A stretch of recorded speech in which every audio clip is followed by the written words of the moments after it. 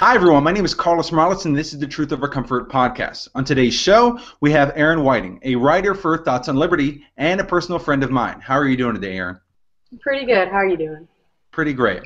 So for people who've never listened to this show, Truth Over Comfort podcast is not just about liberty, but also about mental liberation.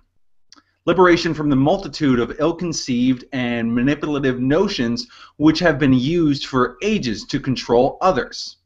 We actively strive for truth through reason and evidence rather than passively propagating politically correct propaganda to prevent anyone from feeling uncomfortable. How's that for alliteration? Anyway, our guest today has no problem with working to promote rationality over delusion, or any fear of stepping on anyone's toes, which she may have done very recently when she came out to defend women who choose not to take the label of feminist. Erin, now you once labeled yourself a feminist, but have since changed your mind on that particular subject. Care to tell our audience a bit more? Sure. Well, I always thought that a feminist was somebody who just basically believed in the social, political, and economic equality of the sexes. I mean, that's the Webster definition, so that seemed pretty good to me. I realized, though, in talking to people that not only didn't adopt that label, but had a negative connotation from the label, that that wasn't a commonly accepted way to interpret it. So I would get into discussions with people, and as soon as I would say I'm a feminist, anything else I said before or after would go out the window because I'd be dealing with their filters of what that word meant. And I realized that even though it took a little more time on the front end to just explain where I was coming from on an issue, then it saved me a lot of time on the back end of not having to explain what I meant when I said I was a feminist. So my perspective on issues haven't changed, but I just don't think that the label is as helpful as I once thought it was. Yeah, so pretty much you hit on the main word that we're going to be hitting on today, which is the issue of labeling other individuals by certain categories, whether those labels be self-imposed or externally forced. In order to understand this idea, we need to delve into the idea of labels by dissecting what labels actually are, which are just a form of concept. And concepts are simply a shorthand way of explaining the entities which make it up. Concepts are nothing without these entities, but in order for us to be able to communicate, we must use concepts on occasion, as it's going to be completely overwhelming if in every conversation I have to say every single cell that makes up Erin in order to talk about Erin. Erin as a self, as a being, is a concept made up of cells which culminated into making the person that she is. A concept is meaningless without the entities that make it up. In other words, a forest does not exist where there are no trees. What occurs occasionally, though, is that these concepts are used improperly as a form of manipulation, whether that be consciously or unconsciously. In other words, concepts sometimes take a life of their own that have very little to do with the entities that they are trying to describe. A common example in the political realm is society. Societies are just groups of individuals who work with one another for their own benefit. That last bit is important there, which is for their own benefit, for their own self-interest. So when someone states you have to make sacrifices for the good of society, they are making the concept more important than the people that make up what the concept is in regards to. If you must sacrifice yourself for a concept which you are involved in due to your own self-interest, then that concept is in contradiction to the original idea. The manipulation of concepts to the point where they are arbitrarily redefined in order to gain control, whether physical or mental control, is constantly used, not just by politicians, but by parents, teachers, religious elders, and pretty much any authority figure which is trying to use unjust authority, unfounded authority to rule another. A particular form of a concept, which is the topic of this show, is the labels that we put onto ourselves and others. Now, when we discuss logic, and something that I bring up time and time again, is that it's important to define the terms we are using in order for knowledge to be shared. If I say the word pig, and you think I'm talking about a cow, then obviously we're going to have issues understanding one another. In the political realm, of course, things get even more interesting and convoluted. Take the word liberal. Liberal at one point simply meant open-minded and fit into the free market realm of philosophical discourse. Now, though, liberal more often than not means individuals who want to use force through the government to impose various beliefs. Very few of them pro-market, very few of them pro-competition or open-minded, especially in regards to ethics. Progressive is similar in that it usually means regressive or simply keeping the status quo. Supposedly progressive ideas are in many cases fascistically carried out programs which eliminate market competition or amount simply to blowing up other countries so they can progress to the wonderful constitutional republic system that you see today in America. Unless, of course, those countries then elect someone the U.S. government doesn't like, well then in that case, obviously you have to kill many of them so that they can restart. And within these progressive and liberal circles, new concepts, which are ill-defined, are then pressed upon others to make them feel guilty for things they are not in control of or didn't even exist. Words like white privilege, male privilege, thin privilege, and a whole list of other privileges which in many cases are not actually real, or at least are not universal within these races and sexes. But people really love using the terms. The reason this happens is because it allows anything that occurs to be diagnosed instantly, rather than taking a case-by-case basis. If you can diagnose people or label people, then you can dismiss anything they say before even listening, which is exactly what you were talking about, Erin, when it came to feminism. Yeah, I experience this a lot now being in part of the liberty community. I think it's no secret that there's very few women compared to men in the liberty community. It's the ratios are always, 60%, 70% male.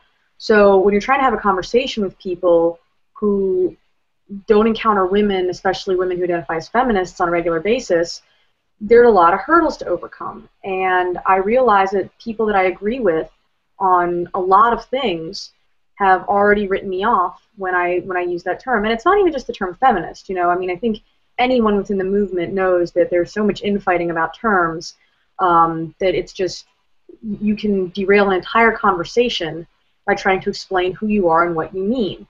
So I found that I don't think there's a label that I can adopt, with the exception of maybe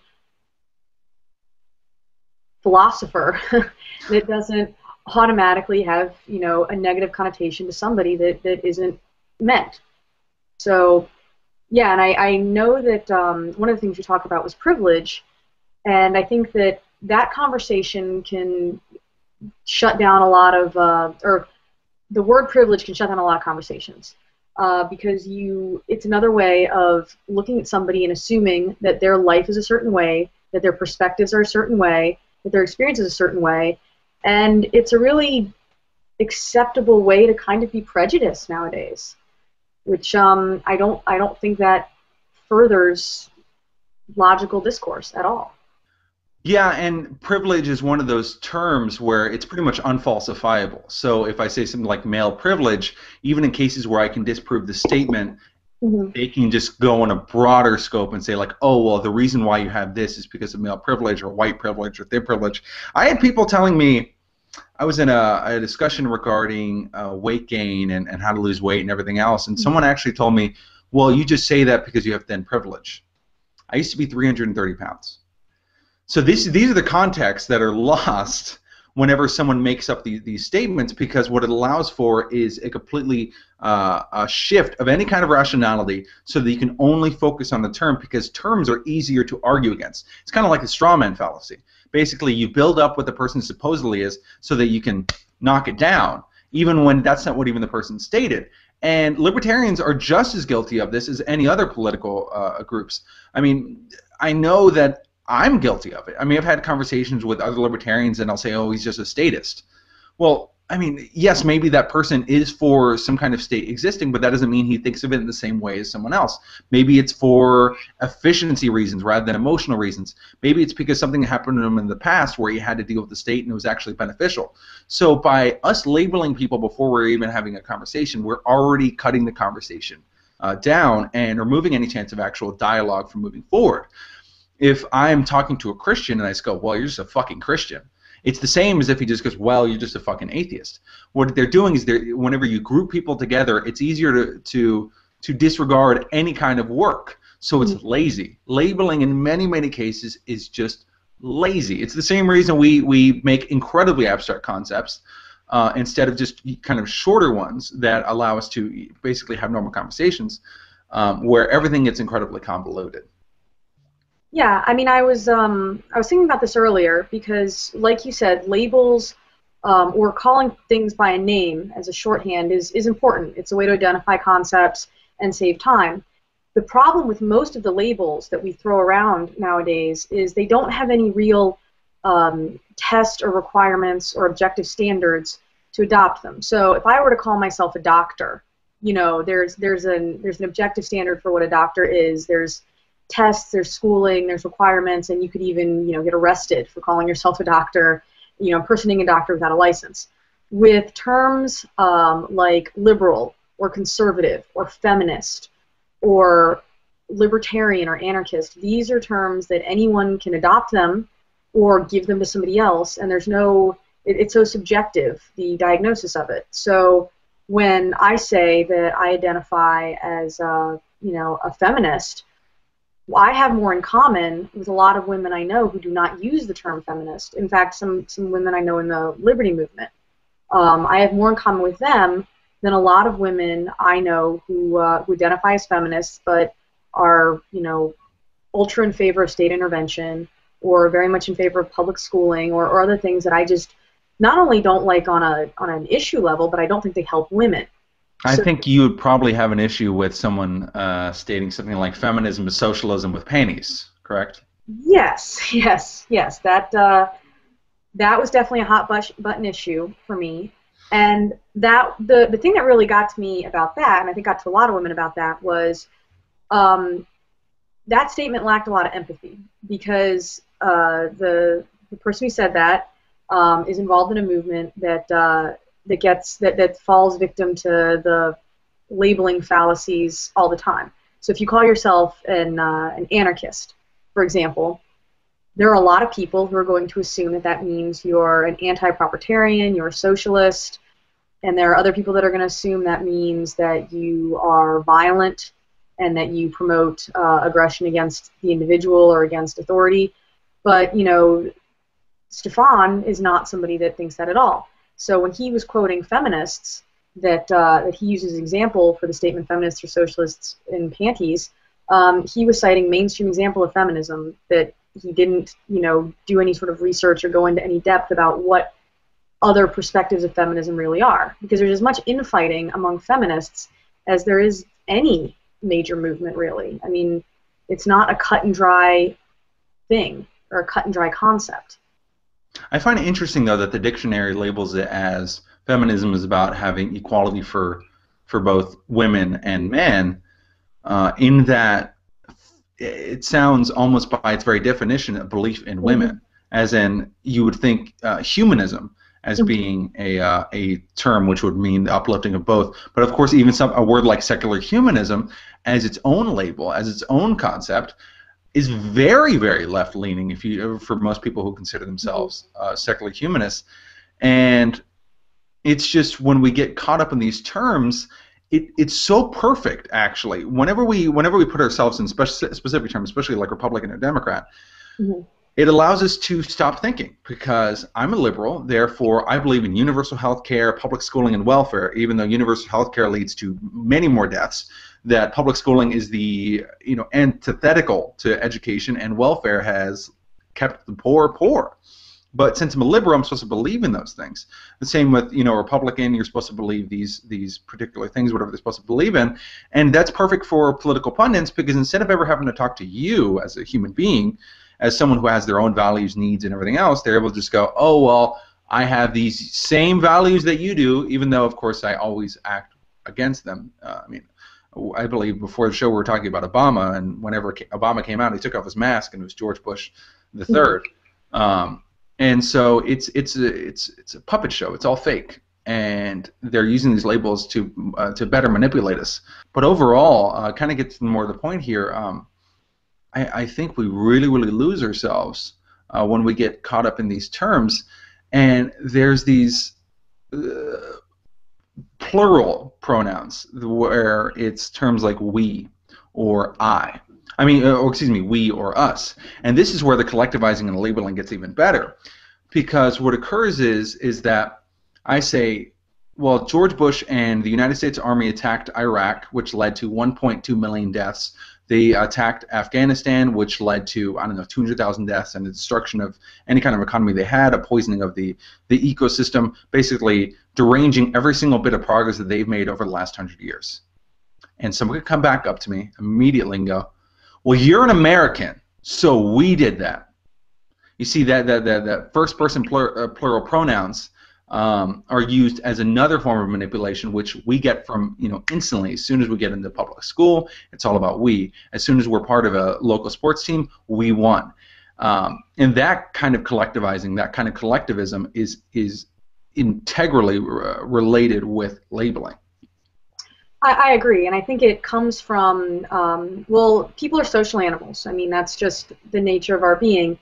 And people like to extract some sense of personal pride for accomplishments that they can, in whatever way, associate themselves with. I mean, people, the cognitive dissonance that people just ignore, that they must go through when, they're celebrating the 4th of July, they're, excited about it, but they promote levels of taxation, and they promote government overreaches that, rival anything that was faced in the 18th century.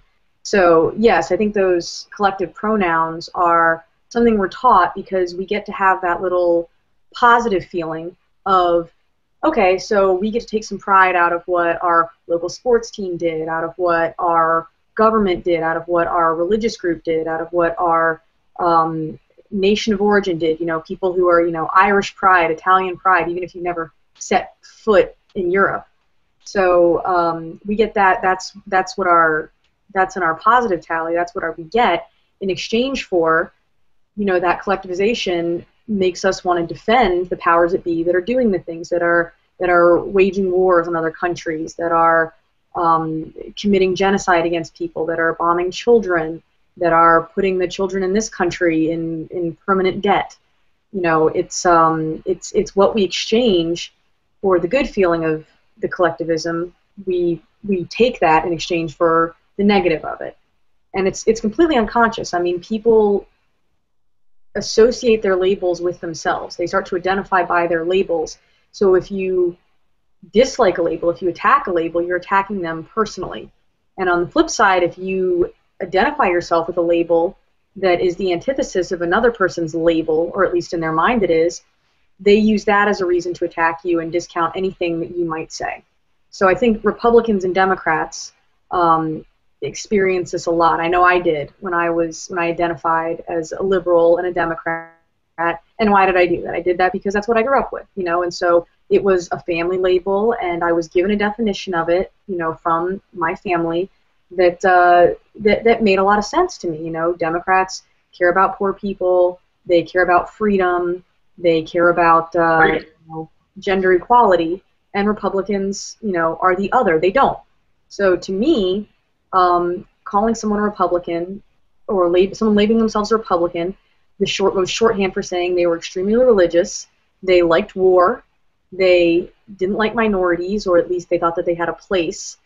And I just, that label served me for years. And when I challenged it, when I realized that it was reductive to the point of just being completely inaccurate, and stepped outside of that, I was able to look at people. It's kind of like the Plato's cave, allegory. You're able to look back in and see people who still are under that perspective. So when regimes change, but nothing else does, you see them changing their actual beliefs, their actual virtues, to reflect the label that they're in. So we've all heard this, where liberals who were so anti-war for 8 years under Bush are all of a sudden defending warmongering tactics now that there's a Democrat in the White House. And it's become almost of an inside joke among people who, recognize it, who stepped outside of it. And I do know people who identify as Democrats and progressives who completely condemn the current administration and its tactics, but because they call themselves progressives and liberals, as you've already said, people who hear that label think, oh, they automatically support these oppressive, violent, forceful tactics. And I think that it does you a lot more, it behooves you to put the label aside, at least temporarily, explain where you're coming from, and then after the fact, if you want to say, I identify as a progressive, a Democrat, a Republican, a feminist, then that is definitely a better approach than coming up with that label up front and then having to work through all the barriers that have been instantly put up by whoever you're speaking to.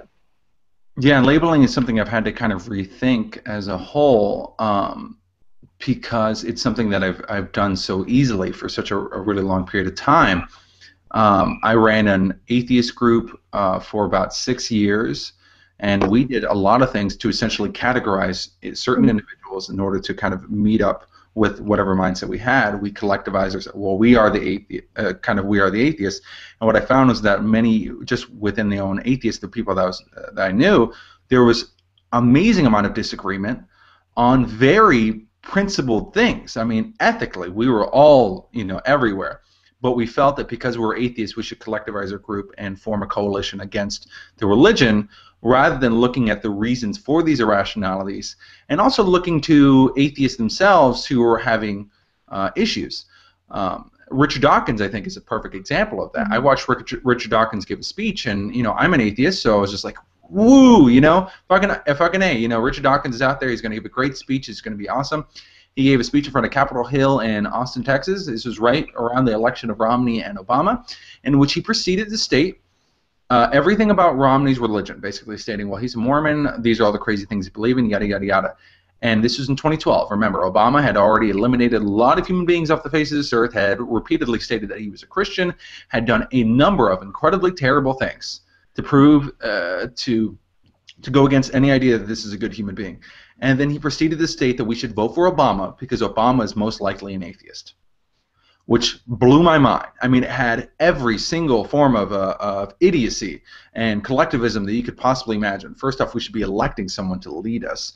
Secondly, we should be electing this guy because he may be lying. You see, because if he is an atheist, then he's a compulsive liar, and we should like the fact that he is a compulsive liar.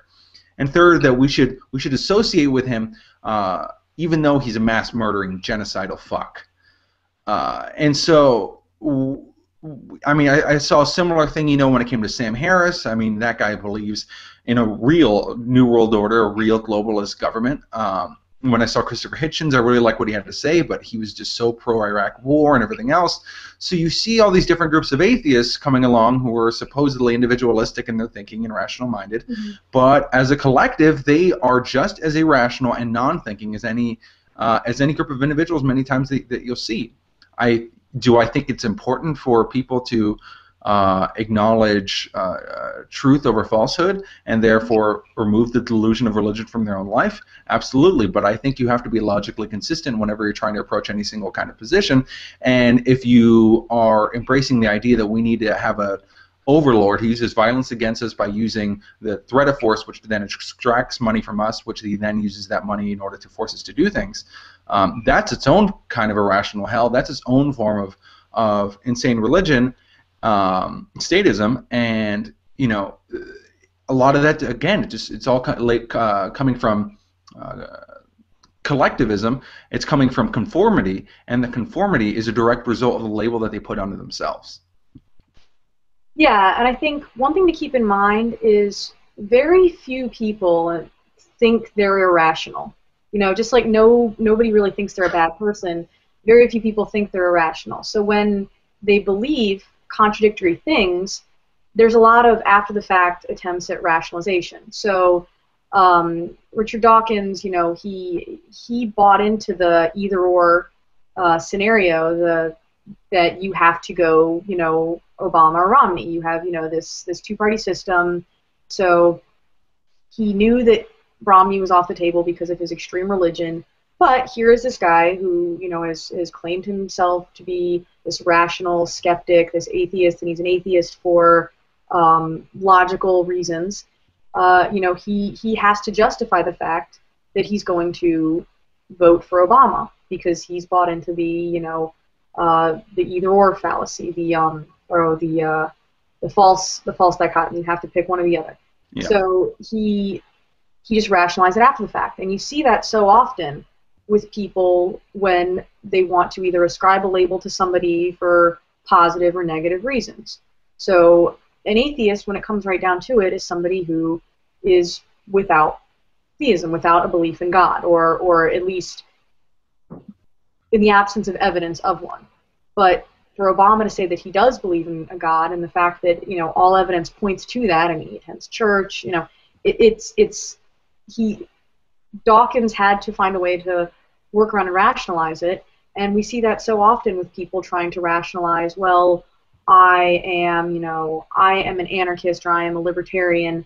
However, I believe in the use of force to rationalize my brand of morality, or what I think is important. And there's always a workaround way to justify that. I mean, people either want freedom for others, or people want freedom for themselves.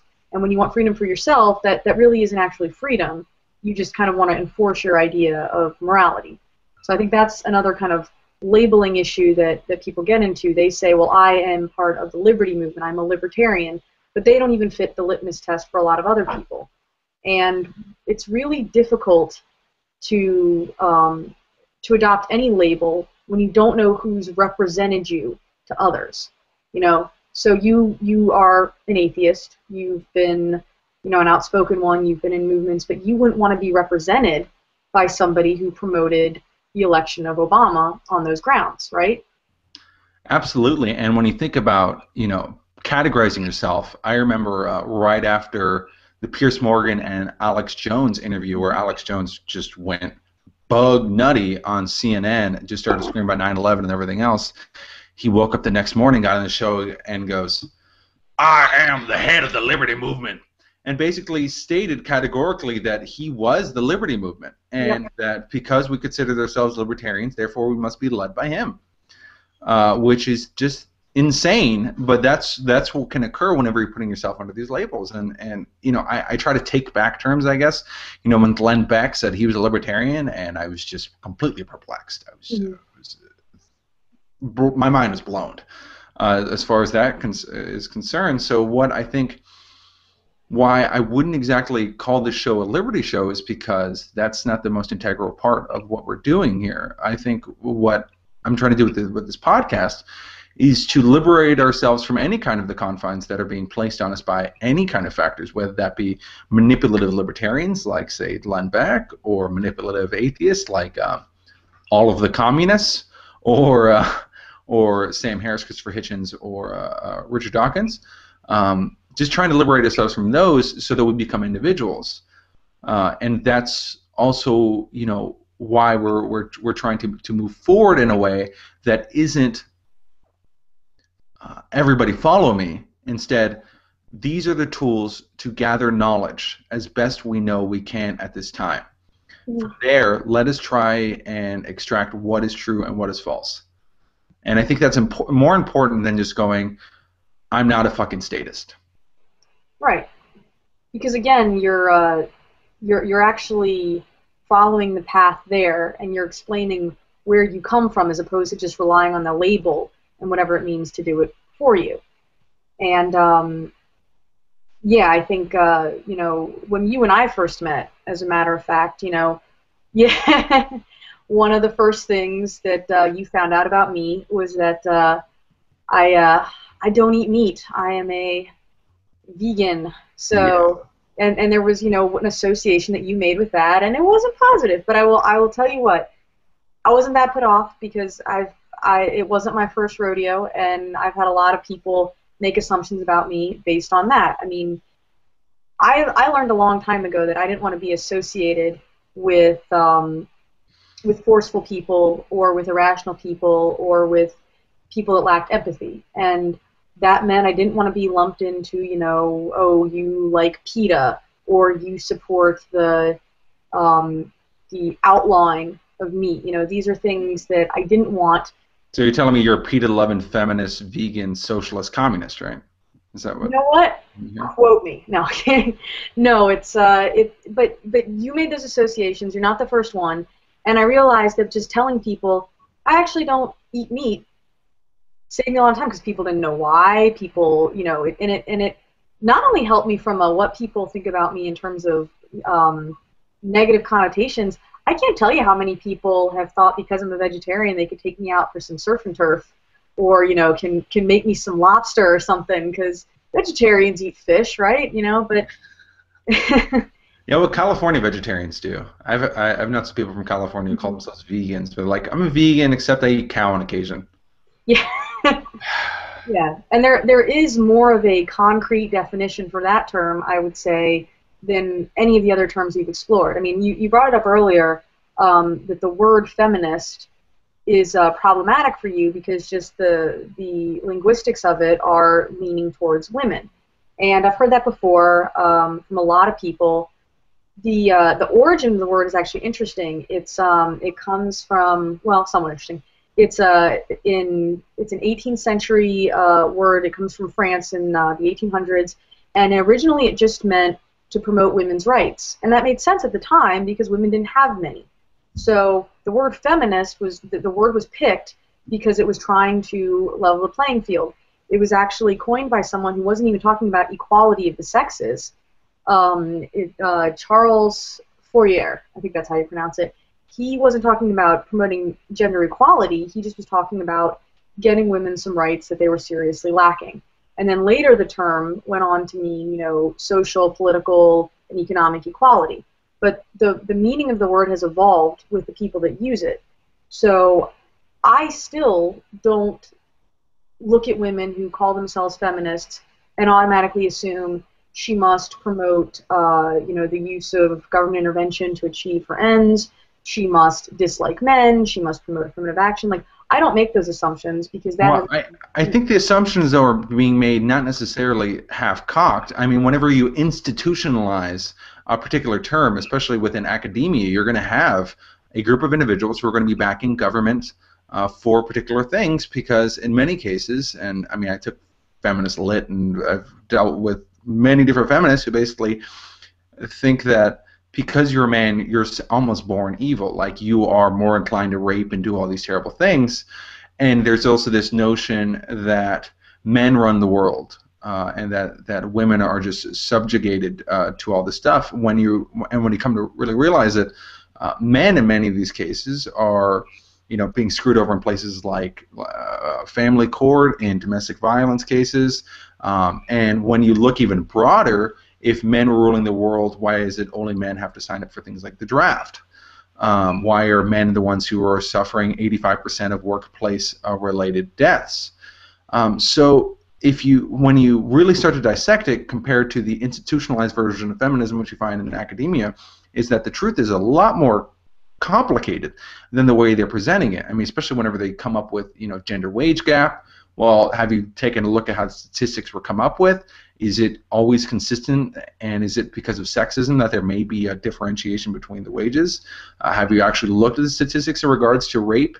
Have you looked at the statistics in regards to, a variety of different criminal cases where you see repeatedly women getting off, as far as violent crime goes, nearly scot-free in a lot of these cases in comparison to men. So it's not that the society is set up for women or society is set up for men. It's that society is set up in a way which causes a massive amount of manipulation of individuals through the use of violence, which leads to this case. So it's not about going men are bad or women are bad. It's the colossal clusterfuck that is known as the United States government or governments worldwide are what's really causing a lot of these issues, and not just patriarchy or matriarchy.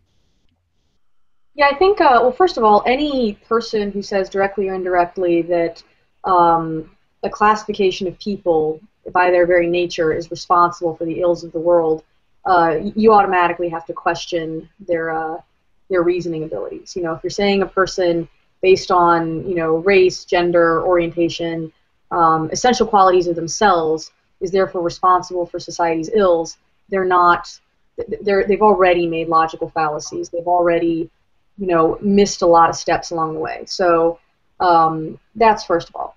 Now, there were a lot of issues you talked about, and I have, you know, various opinions about them. And I'm going to be honest right now, I'm not the most informed feminist scholar there is out there. There are people that would tell Really? I couldn't find that one? Damn it. I thought it was all you. I thought you were the only intelligent feminist out there. I'm the diplomat for my people, but that doesn't no no, not at all. But I've done a lot of reading about a lot of different subjects, and the jury's still out for me on a few things. That's why I like to take things from an individual basis, because I don't want to say, okay, I'm a feminist and therefore I feel the same way that all feminists do about rape culture and the gender wage gap and domestic violence. It doesn't mean I don't agree with them on a lot of points. It doesn't mean that I don't think that there's more research to do. I don't think it necessarily has to be a we're right or you're right kind of scenario. I think they're complicated issues. There's a lot of research to be done, and there's a lot of mitigating factors to be explored before anyone makes a conclusion. And I think that, yeah, there's been a lot of unfair lumping of blame on both sides. You know, when you talk about male privilege, I think this is something we talked about a while ago. And while I do think male privilege exists, I don't think it's as cut and dry as if you're a male, you're experiencing male privilege. I also think, and you would probably acknowledge this, that there is a female privilege that exists. For example, I'm never going to get drafted. You know, that's a privilege. Did I choose that privilege? No. Do I necessarily benefit from it if someone I loved gets drafted? No, absolutely not. And I think that it's too cut and dry to say, oh, you're experiencing male privilege because you're a man, when, you know, being a man may have meant that you are automatically written off as someone who's violent or someone who's aggressive, or you may have been overlooked for a position based on that. Yeah, So, when you look at the actual statistics in regards to when people state that men are more violent and women are more caring, you know, you find statistics basically state things like, you know, 80% of child abuse is actually carried out by mothers and not fathers. And if you say the argument that it's because women are around them more often, abuse is not an eventuality. It's something that occurs. It's not like if I spend a whole bunch of time with a coworker, that necessarily that's going to lead to me punching him in the face.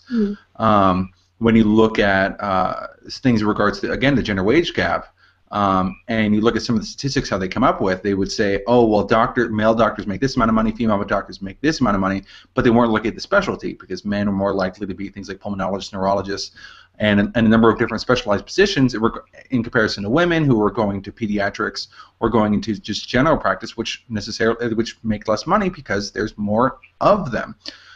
And when you were looking at, if you look at domestic violence cases, a lot of these cases, even if the man were to go to the cops and say a woman was hitting me, they would still arrest the man in many of these cases, which is absolutely horrifying. But it's coming from the same notion and idea that men are these more violent creatures, without ever thinking about who in many cases is raising these men, and what are the pressures, social pressures being put on these men in order to extract these specific things. So I think it all gets incredibly cloudy whenever you look at the facts in regards to that. Another one is rape culture. Well, when you say rape culture, you mean, you know, if you watch Law and Order, they make jokes to criminals that if they don't admit to smoking some pot, that they are going to have Bubba as a boyfriend. That would be rape culture, seeing as how men are more likely to be raped than women. Yes, it's because that kind of rape occurs in prisons, but it's still something that needs to be thought about. And I find incredibly disgusting is when people make jokes about men being raped in prison. It's like, oh, he's going to be your girlfriend, you're going to be his girlfriend, or something like that. If you think of it in context, those are real things that are occurring. And when 80% of jail population is for non-violent offenders, it actually might be more than that. And people are getting raped in cages for plants that they have in their pocket. the whole thing just gets thrown out the window when it comes to this idea that it's rape culture is only regards to women, that the violence, it has to do with men committing violence against women, that child abuse is mostly male-centered against children, but when you watch any kind of TV shows, for the most part, it's always the man who's carrying out the child abuse. So there's this common myth against men in many of these cases, and people like Stefan Molyneux have brought it up, people like Warren Farrell have brought it up, and some MRA guys have brought it up, and of course the men's rights advocates, though, they get in the same issue of labeling, when many of them assert that all women are bitches, or all women are doing this one thing, or all feminists are doing this thing. And I can get caught up in that motion too, but I think it's easy to do, and it's easy to come from that kind of passionate thing, because whenever you actually meet the people who have these positions, well, then it gets all a little bit more difficult to judge everyone in this one little scope, this one little concept of idea, when you actually meet a real status, for instance. Yeah, and well, what I think, and you touched on it, because I've heard this a lot about rape culture, for example. So rape culture is another kind of labeling thing, and I've seen so much fighting about it. But if we're really talking about rape culture, most of the feminists I know, and again, this is anecdotal, would lump in prison rape to that. They would also discuss the fact that if a male experiences sexual assault at the hands of a woman, especially if there's, you know, the age difference, the statutory rape situation, it's just considered oh, he got lucky. Whereas, you know, if the genders are reversed, then a girl is victimized. This is something that's talked about, and I think that's an example of where there's a sexist double standard that that negatively impacts men. And what I hate when discussing about rape culture is that it becomes a gender war. Rape is a real problem, and it's a real problem regardless of who is the victim and who is the perpetrator. And I think when we spend a lot of time saying, well, men are more likely to rape than women, or when we spend a lot of time saying, well, women are more likely to rape than men, we don't actually discuss the real problem, which is the fact that our society has fetishized and excused sexual assault as a means of dominance, as a means of control, and whoever it's coming from, it's wrong. So I think that it's one of the big things that I think is a tragedy, that we spend more time fighting about who is responsible for it, and who by their very nature is a participant in rape culture, rather than actually discussing ways we can deal with it. This is also an issue where I differ from feminists on a certain talking point. So a couple months ago, an article came out in Slate, written by Emily Yoff, about how drinking on college campuses can contribute to sexual assault. And her basic thesis was that rapists use the fact that you're inebriated as a means to prey on you. They use it as a tool to take advantage of you sexually. So a way to prevent that from happening is to watch what you drink. And she said a couple of times in the article, let me be clear, if you're raped, it's the fault of the person who did it. But she was immediately attacked as a rape apologist and told that she was justifying rape culture. And my stance on it was, look, even if what she said could have been phrased better, I don't think it's a good idea to attack somebody who's saying, hey, here's a problem, let's discuss a way to fix it. She was lumped in with people that say if you dress a certain way, that you're responsible for your sexual assault, which I think it's completely different, because then you're saying that, well, for example, you talk about somebody saying, look, if you drink in excess, you're putting yourself in a vulnerable situation. You're not excusing the behavior of the other person. You're just saying this is a way that they can overpower you. This is a way that they can get a physical advantage on you to do the wrong thing that they're going to do. Whereas if you equate the way someone dresses with their victimization, you're saying, oh, the way you dressed turned an otherwise normal person into a violent perpetrator. So I think that was something where most women that I knew that identified as feminists became very angry with that position, that, look, if you're going to drink, here's just some of the risks you might face. And when I told people that, you know, I disagreed with that, I got a lot of double takes, because they thought, well, I thought you were a feminist, or I thought you believed in women's equality and women's rights, and I do. I Do just you think think that we, there's a tendency within the feminist community to take away self-responsibility from women? you know, I won't say yes, and that's because the feminist community is so nuanced and so divided that I do think within certain groups of it, sure, but I'd say saying like that would be like me asking you again, just to use an example that might be a little more relevant. Do you think there's a tendency in the anarchist community to equate property with theft? Well, then is the term feminist so subjective that it's become worthless? Um, I don't know about subjective, but I think specialized. Because Uh, you see, because the thing about anarchists is like if I say I'm a free market anarchist, well, there's some very specific things within there. It means I'm against the state completely, that I acknowledge self-ownership, and that private property exists, and it's axiomatically uh, derives from self-ownership. So those are very, very set things. Feminism is such a wide range word that I feel as if it can just be it's so convoluted that it might just be antiquated and unnecessary. I go back and forth with it, but so you say if you're a free market anarchist, that comes with it, certain, believes you believe in the sovereignty of the individual, you believe in um, Yeah, self-ownership, private property. yeah. Yeah, If I say I'm a sex positive feminist, or an anarcha feminist, with that comes certain meaning too. there's an Um, anarcho-feminist. There absolutely is. Wendy Yeah, McElroy. Yeah, she's actually yeah. And they believe that the oppression of women comes from the state. So they do not, they're not the ones that would be promoting universal health care or, affirmative action, things like that. So there's a lot of infighting among sex positive, sex negative feminists. There's radical cultural feminists, liberal cultural feminists, because there's so many nuanced variations. I think when you just say the word feminist, people that aren't studied in all those variations, and I'm not even studied in all those variations, are going to associate it with whoever they happen to know that uses that term. And if that person happens to be sex negative, if that person happens to be, like you talked about, a kind of person who infantilizes women, which, yes, to kind of go back to your question, I do think that there is a tendency among people who make that case that there is an infantilization going along with it. Now, that being said, the the the tendency to do that, I don't think, is necessarily synonymous with feminism, because there's just so much infighting among the group that I think to say that would really discount the work of women who identify with the label but don't believe that. I mean, my problem with the label isn't so much that it in of itself is wrong.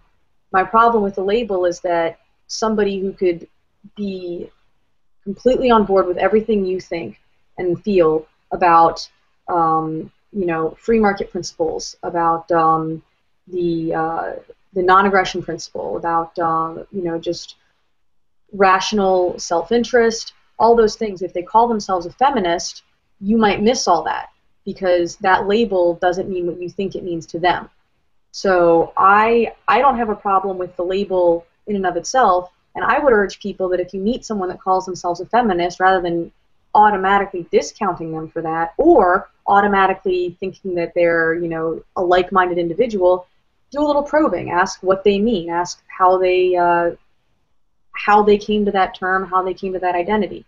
And I would encourage that with any identity, really, because just the label itself only means what that person thinks it means. It's only as valuable as what their interpretation is. yeah. So essentially, the words that we're using are not necessarily based off of the definition from the Webster's. It's more reality of words are ever changing, and therefore we have to acknowledge that fact and get people to define things whenever we're talking, which is pretty much the first rule of logic, or the idea of identity is A equals A. So you're trying to understand what they're stating, and so I think that can pretty much do it as far as in order for us to be able to converse with other human beings and actually move forward in the form of dialogue to try and figure out what is true and what is false, we always have to be able to define the terms that we're using and accept the fact that a label can be incredibly misleading whenever someone states the term. Yes, there can be specific times where it can be necessary, and lumping in some cases is necessary just as a shorthand way of being able to gather information and to better understand individuals.